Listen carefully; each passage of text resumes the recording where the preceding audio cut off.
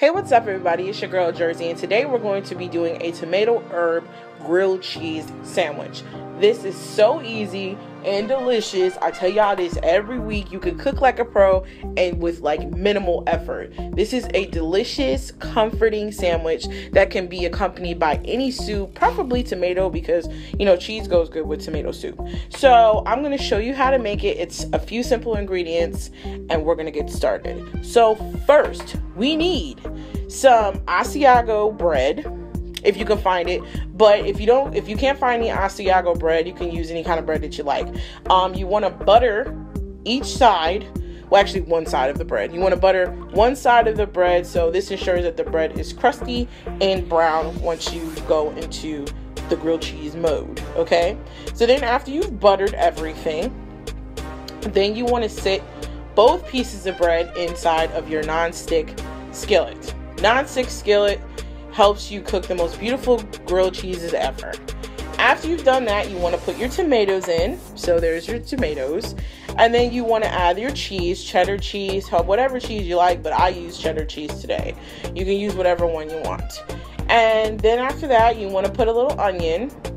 And I know my vegetarian, vegan friends always ask me to do more vegetable things. So if you're one of those people, you could stop right here after we add the herbs on here, which is the oregano, salt, and pepper. That was the seasoning I put, and then I put a little thyme. You could stop right here. You could shut the grilled cheese and it would be good, but not me, because I'm not vegan or vegetarian. I'm gonna put bacon on this because I break the rules. Bacon! So that's a little apple smoked bacon. I'll put that on top, and then after we do that, we're gonna wait until that other piece gets brown, the other piece of bread gets brown, and then we're gonna shut it. But of course, you know how to let y'all get up in this pot so y'all can see what's good. See that Asiago cheese pocket right there? That cheese pocket though. Oh, delicious. So then you just put the piece of bread on top. See, crusty brown, delicious. Put it on the top. And then at this point, which a lot of people tend to leave the heat on, I don't. I put the sandwich in the middle of the pot, and then I put on a tight fitting lid, and I trap the heat in to melt the cheese. Turn off the stove or whatever you're using, and then you come up with this beautiful, delicious meal. So this, like other recipes, will be available on jadaluscious.com.